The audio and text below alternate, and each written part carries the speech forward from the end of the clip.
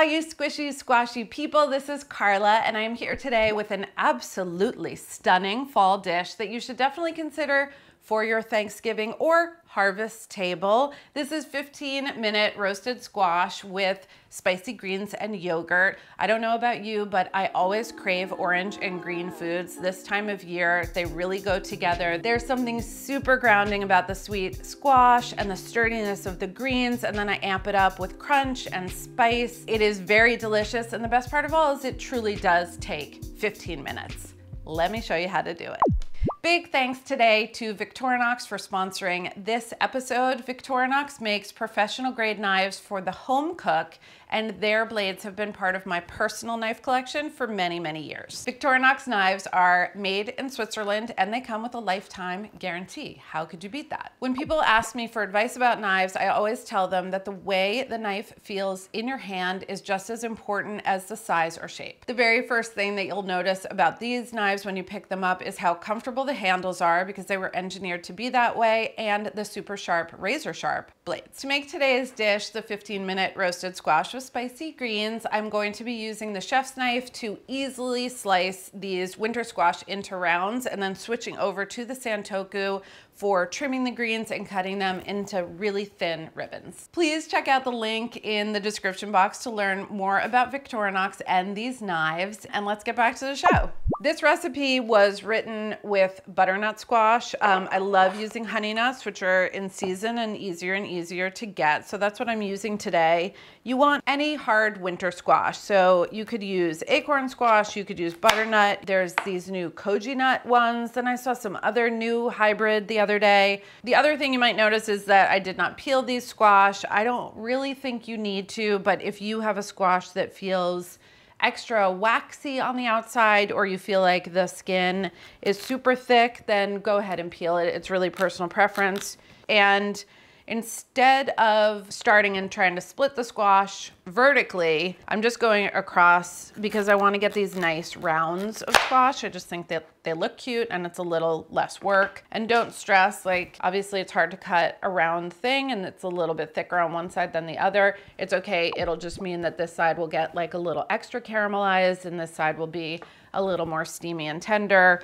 And we like texture and we're human and the squash doesn't care. And so it's all good. When I get down to here, you can see in the middle, that's about to be where I'm gonna hit the seeds. So at this point, you can keep going around and just scoop them out, which is what I'm gonna do. So it's like no seed on that side, seedy on that side. Or let's just do it both ways because it's fun.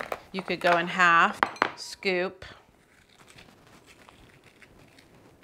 So now we have what I consider to be a half moon, and then you can put it on a cut side and then still going in 1/2 inch and get these shapes. So this will all look really pretty, kind of staggered on the platter. So at the beginning of the season, when the squash have just been harvested, that's when they're just like ultra sweet, really juicy and fresh. And then things that grow together go together, and this is a perfect example of that in this dish. Now these are cut. My oven is at 500 degrees. I'm gonna season with good drizzles and drazzles of extra virgin olive oil and turn them to coat. One of the things that I really love about this recipe is that the squash are going into a very hot oven. They're going in at a very high temperature and they are never getting turned over. Sometimes you just have to max out the browning on one side, because if you try to get really beautiful browning on both sides, you're going to either end up overcooking the squash because they had to be in the oven for longer to get browning on both sides, or you get like a pale golden brown in the shorter amount of time on both sides, and that doesn't have the flavor payoff. So what I'm doing here is just going for really nice caramelization on the side that's on the bottom of the sheet tray, and then they're gonna get really roasty and delicious and tender, and the 15-minute time can't be beat. You can't beat it. We have already named this technique. It's not gonna be in any of the culinary books that you find, but it's called kill it on the first side. And I think it might also relate to like A side, B side. Oh, sorry, I'm talking about records. Records are these things that used to exist. They were these weird like saucers, and you'd put them on a circle machine, and then it would play music. So the A side would have the most popular, the single, and then on the B side, it would be like, you know, the other song that you should know about. Oh my God, and the squash are tiny little 45s, right? Shout out to all you vinyl heads out there. So not only is the oven hot, but I've got a rack in the bottom position. That's because there's a heat source under there. So it's really gonna encourage browning from the underside of the sheet pan to the bottom side of the squash.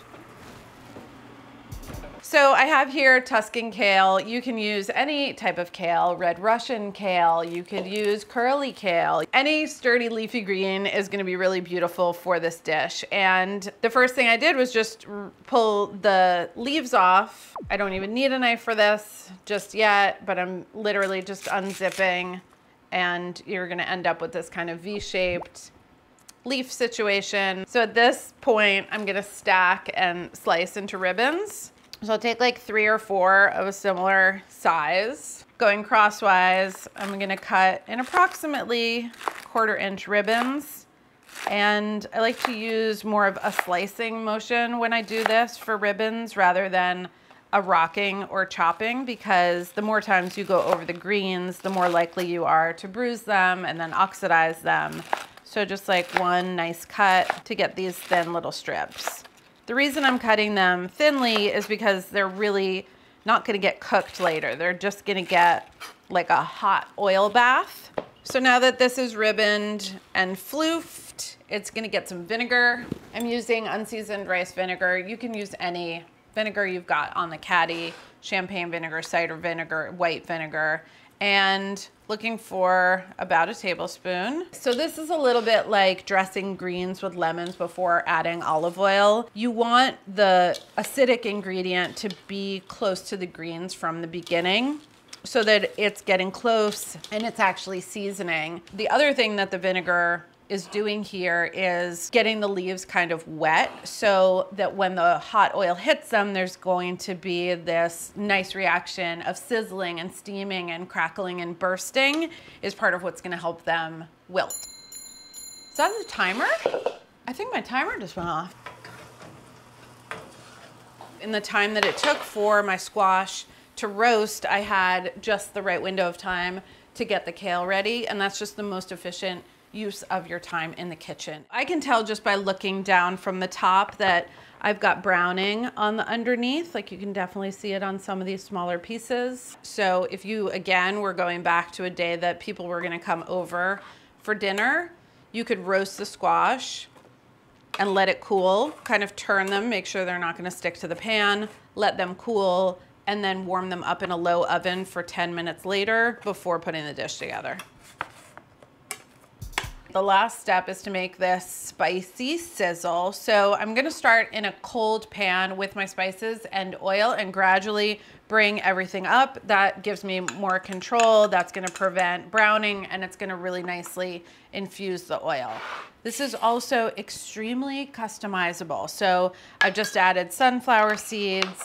I've got mustard seeds. You could use any color mustard seeds. I have sesame seeds that you could use golden or black ones.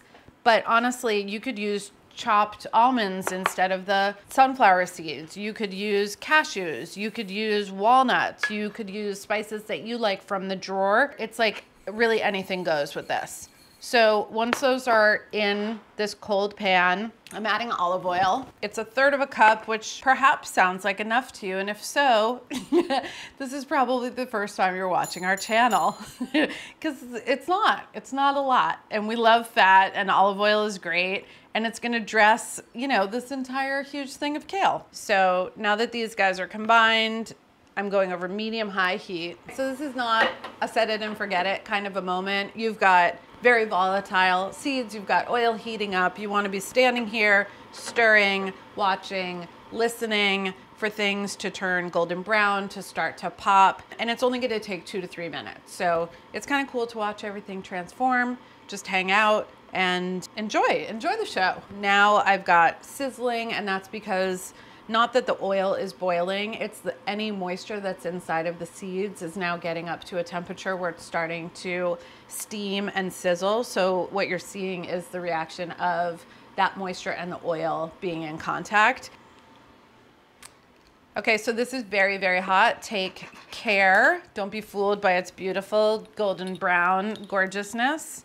I'm sprinkling in the chili seed now, and they also are gonna sizzle as soon as they hit the oil. Give those a little shake. You could use salad tossers. I have a pair of tongs, and just gonna pouring that over. You hear the sizzle. I'm just tossing. That top layer definitely got razzle-dazzled.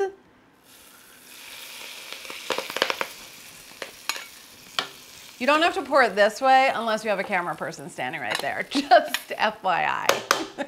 And now I have a salad. I have like a warm, kale, seedy, delicious, vinegary, olive oily, infused salad.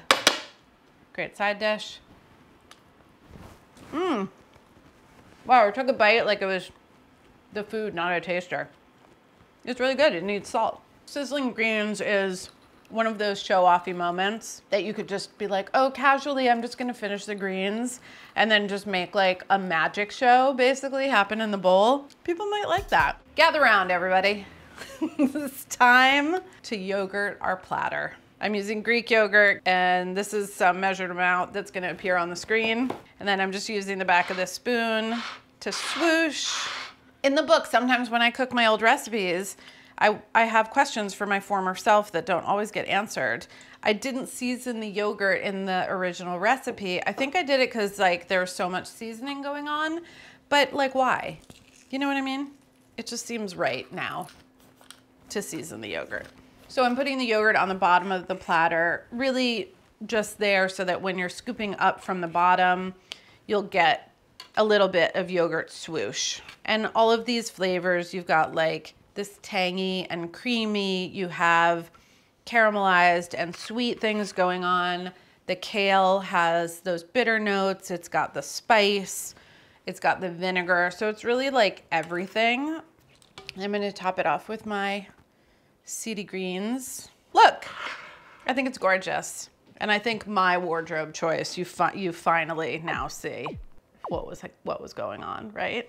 All right, so this recipe goes out to all of my sturdy bottom, green and leafy people. I see you. And when someone says you're seedy, I see it as a good thing. So don't let anyone tell you you're a seedy character and you can just be like, oh yeah, am I a spicy, seedy drizzle? Right back at ya. I'm also gonna prove to you that squash skin can be delicious and nutritious. You eat the skin of an apple, come on. It's very sassy. It's delicious. This is just a delicious thing that you should eat. Before we go, I do want to say thank you so much to Victorinox again, which made it beautiful, pleasing, and successful for me to cut these gorgeous vegetables into gorgeous shapes.